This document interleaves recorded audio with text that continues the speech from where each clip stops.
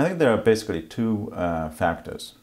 One is that the DPJ had never been in power, which means that they have lacked the experience of governance or governing too. I think that they overpromised in the electoral campaign, and once they got into the power, I think they found out that some of the promise that they made during the electoral campaign, they discovered they cannot deliver. So I think that is a disappointment, and I think they kind of they themselves lacked sort of self-confidence.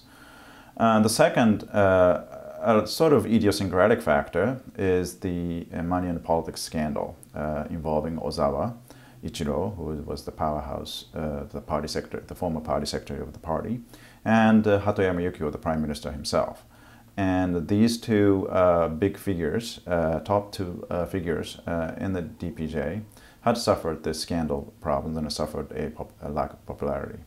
So I think that the party as a whole had to reinvent itself, getting rid of these two leaders, and that's what they did just before the 2010 upper house election.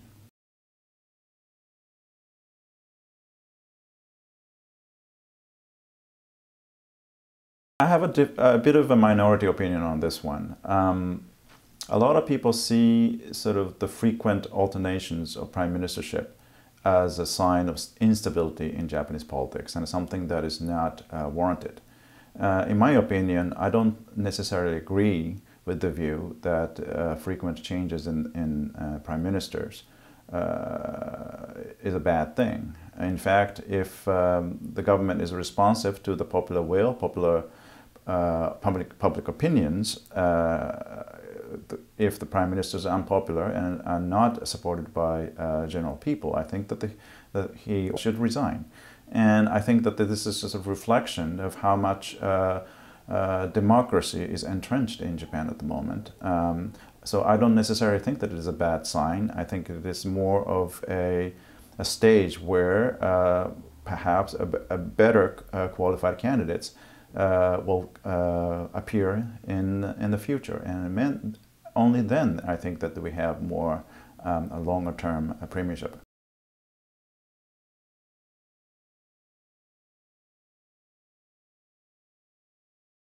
As long as the electoral system stays the same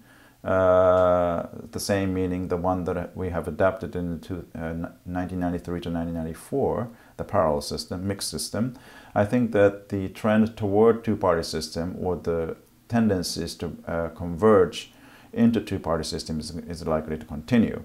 So well, I do not necessarily mean that the existing two parties will be the ones that are always the two parties that are gonna stay over time, but I still think that even though there might be some kind of realignment, and I think that after all they will crystallize into two-party system, and I think that should give some stability in terms of political structure in domestic politics.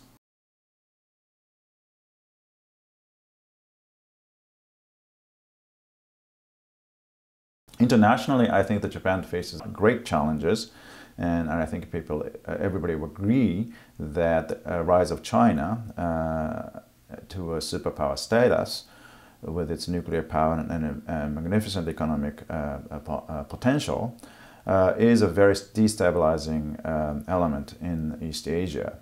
But I think that what is really at the stake at the moment is not necessarily the rise of China, because that has been already taken into consideration. Everybody knows that China is going to become a major power. So what is really at issue here is what Japan is going to do in response to that situation. And everybody's really watching what Japan is going to do. So in many ways, the ball is in the court of Japan rather than not in other players in East Asia.